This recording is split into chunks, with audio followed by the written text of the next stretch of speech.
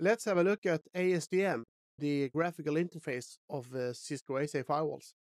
To enable ASDM access, you need to enable the HTTP server.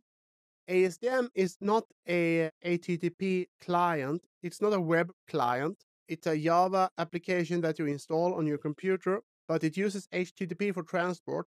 Therefore, it's called HTTP within the firewall configuration.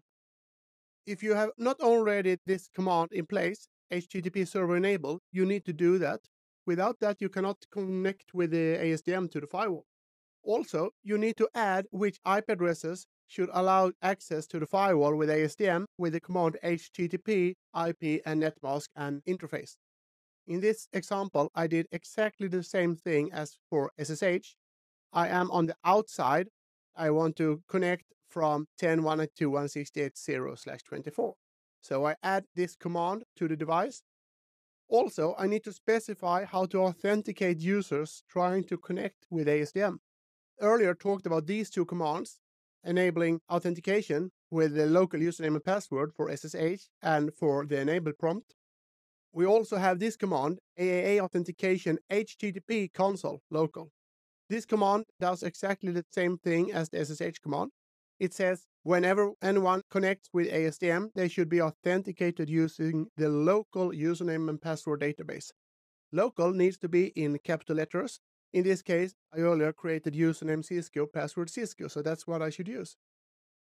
When you have enabled ASDM access with the HTTP commands in the firewall, you can connect to the firewall with a web browser. Let's try that. I open a web browser and I use https:// and the IP address of the firewall.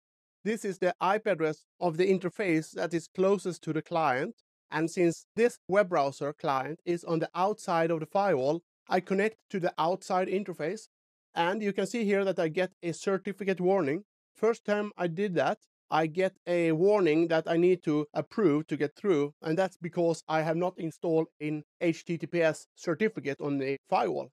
I can do that to get rid of those error messages, but in this case I have a broken certificate chain. It's because the SSL certificate in the firewall is self-signed, and my web browser does not trust that certificate. And I override that, and I get to this page here. This page can be used to install ASDM in two ways.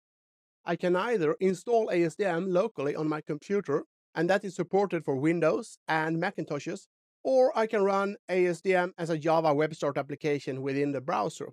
That's the bottom window here. In this case, and for most cases, I use the top button to install ASDM on my local machine, and I have already done that, and I have ASDM available here.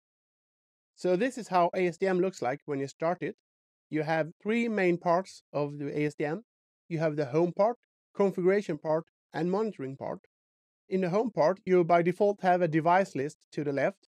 That is a list of devices that I have already previously connected to, and I can remove that to get more space on the screen for other purposes. In the home part of ASDM, you can see information about the device. We have two tabs, device dashboard and firewall dashboard, that shows different information. In the next video, we will look deeper into what we can find and do in ASDM.